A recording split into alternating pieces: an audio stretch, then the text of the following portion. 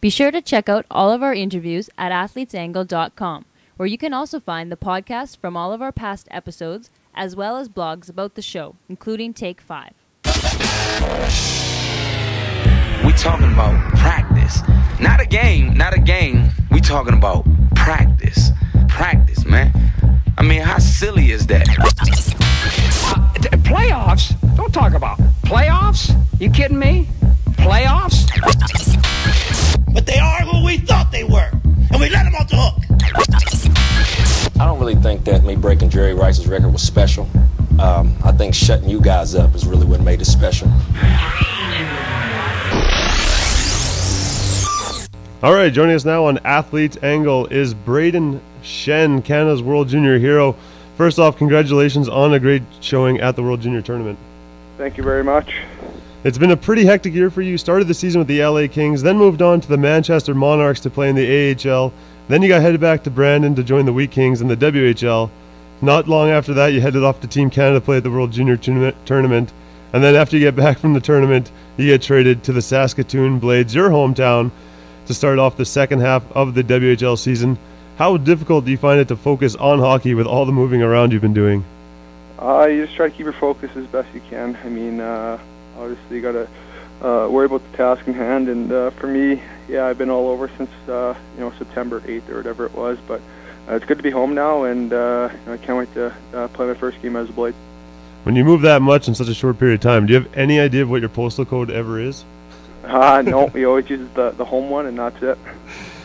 Well, with so many other things that must be keeping you busy while moving, the packing, the unpacking, traveling, finding new living arrangements or accommodations, and basically getting set up in a new city, have you find that you've been able to use hockey as an escape from all those other distractions? Yeah, pretty much. I mean, when I was in LA, there was a bunch of us in the hotel, and we always had to move in and out just so they didn't have to pay for two hotels. And obviously, I was in Manchester for a bit, and Team Canada, and so I was kind of in a hotel, pretty much for 4 months there. I was there a little bit in the summer as well, and sick of the hotel, and it's good to be home now. You started the season in the NHL, as we mentioned, with the LA Kings.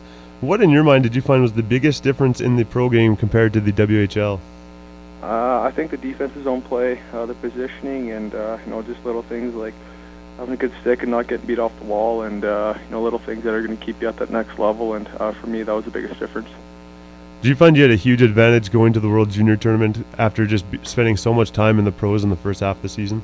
I mean, yeah, I learned a lot there, but I wasn't playing a whole lot. So from the learning standpoint, it was a big advantage, but from the playing standpoint, it wasn't. I had to get back in shape or back in game shape and get back and playing to a lot of minutes and stuff like that. So there's advantages and disadvantages, for being in LA in that time, but I thought I handled it pretty well. All right, so today we want to take a look on Athletes Angle, the difference between the pro game and the amateur game in terms of outside the arena. So briefly describe to us what a typical day in the NHL was like for you from the time you wake up in the morning to the time you go to bed. Yeah, wake up. Well, I mean, I'm sure it's a little different when the older guys have families, but for me, it was I wake up probably about 8 o'clock, go to the rink for practice, work out, and you're pretty much done your day by 12:30, and you have the rest of the day to do whatever you want. Obviously, guys with the families, they go home to their families and kids and stuff like that. But when you're 19 years old, it's a little different when you're, I guess, 30. So it's that's the difference between being a rookie and a veteran. Now, how does that differ from a typical day in the WHL? Yeah, WHL, obviously you got guys in school, so you got to wait around to practice, and so WHL day would probably be, check in at 10 and kind of wait around your workout and just hang out with the guys and practice at 2:30, and then you're done your day by about 5. So obviously there's quite a difference between the NHL and the WHL, just the scheduling wise, but that's what happens when guys are in school. Now, you mentioned with the NHL dealing with guys with families and stuff like that, whereas the WHL you're playing with all guys your same age and pretty much in the same circumstances in their life. Did you find the camaraderie was maybe a bit stronger in the WHL? Yeah, I mean, guys like, they're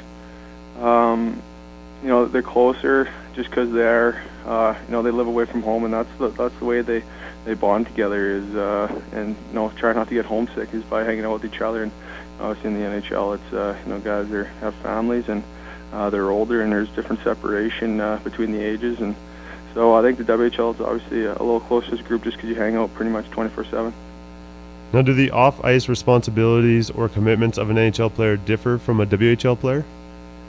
I mean, you try to act professional in both leagues. You know, in the WHL, you're learning to become a pro, and we're trying to anyways. In the NHL, you gotta obviously respect everything, and you know, just because there's a lot of eyes on you, you know, in the media, you don't want to be getting caught doing anything that's going to get you in trouble. So I guess it's pretty similar in both leagues.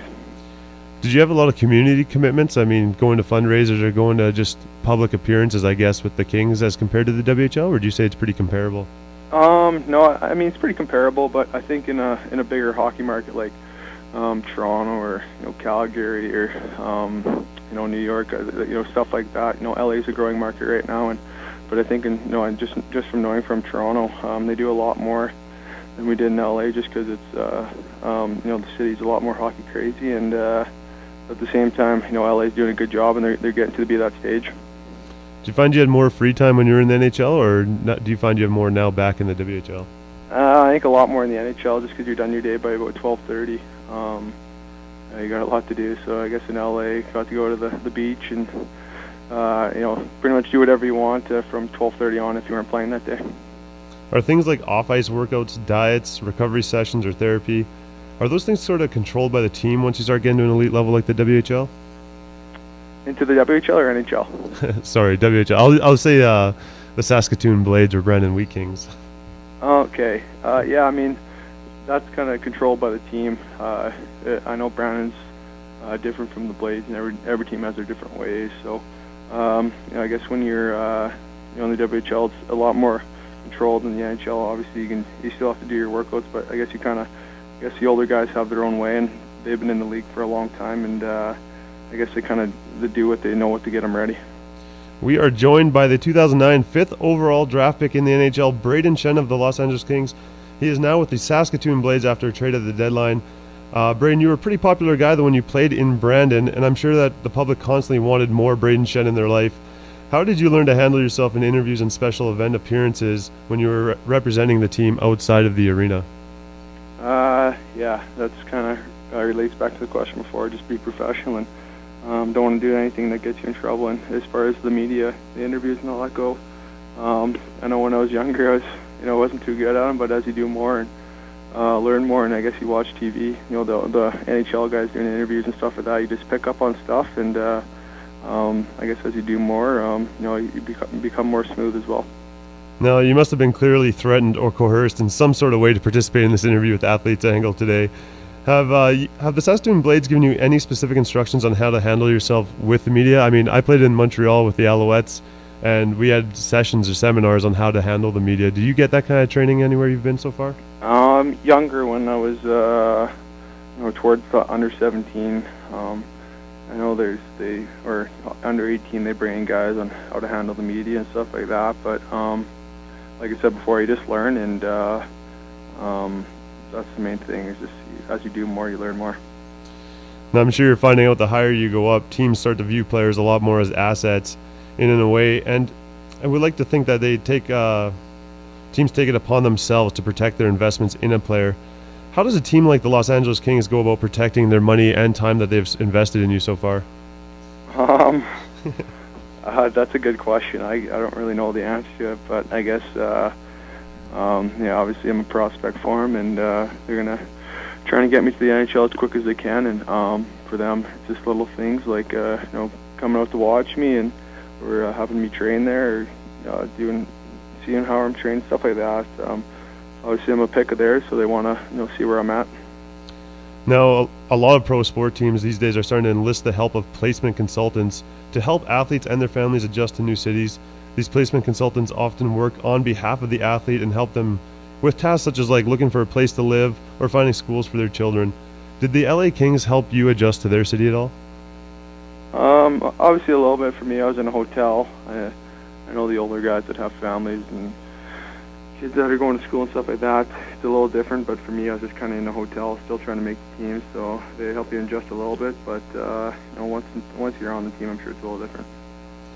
Now again, like as I mentioned before, you have managed to fit a lot of moving around in your first half of your 2010-2011 season. How has playing for so many different teams at so many different levels helped you develop as a hockey player? Yeah, I mean, it's only been over half a year, and I guess time will only tell, but so far it's going pretty good, and I've enjoyed playing for, I guess, all 5 teams this year. Have you been following the Kings at all much this season? Yeah, I've been, ever since I left there.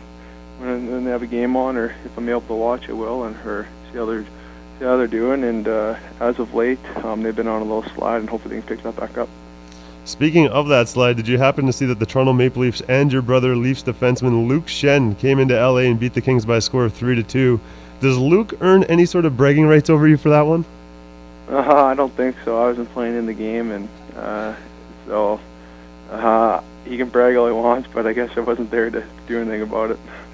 He was the MVP of the World Junior Hockey Championship this year, scoring 18 points in the tournament. He is Brayden Schenn. Thanks a lot for joining us today on Athletes Angle. Thanks for having me. So there you have it, folks. Thanks for listening to Athletes Angle with Ryan Carrett here on 101.5 UM FM.